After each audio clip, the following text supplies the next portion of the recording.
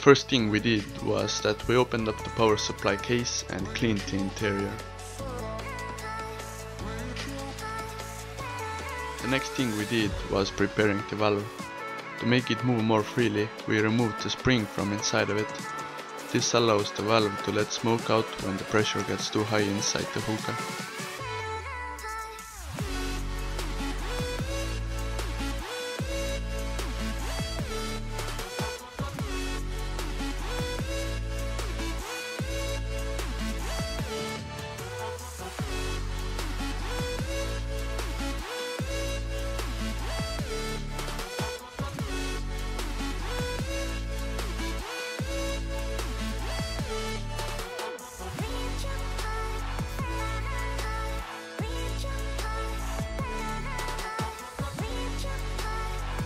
When you prepare the case for painting, cover the holes with tape or paper. This prevents the paint from getting inside the hookah and it will look more professional.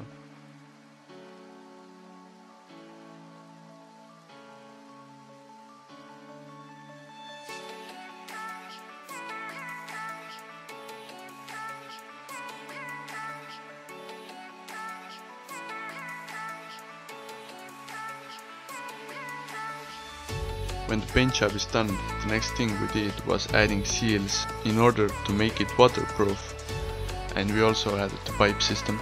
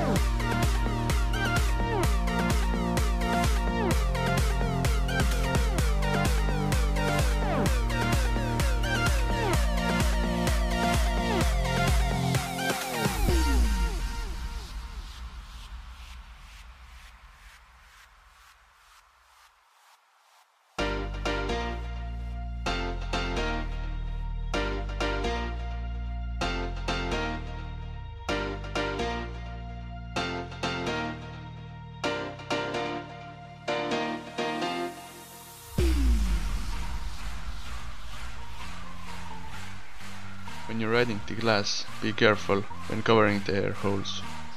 Make sure you didn't leave any gaps between the glass and case. If there will be any holes, the water will start leaking and you can't use your hookah.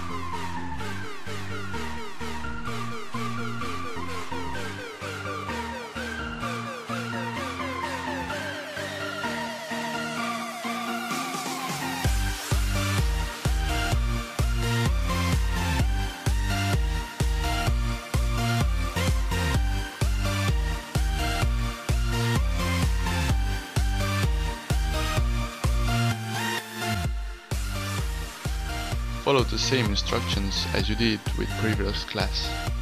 Make sure there aren't any gaps and everything is sealed tight.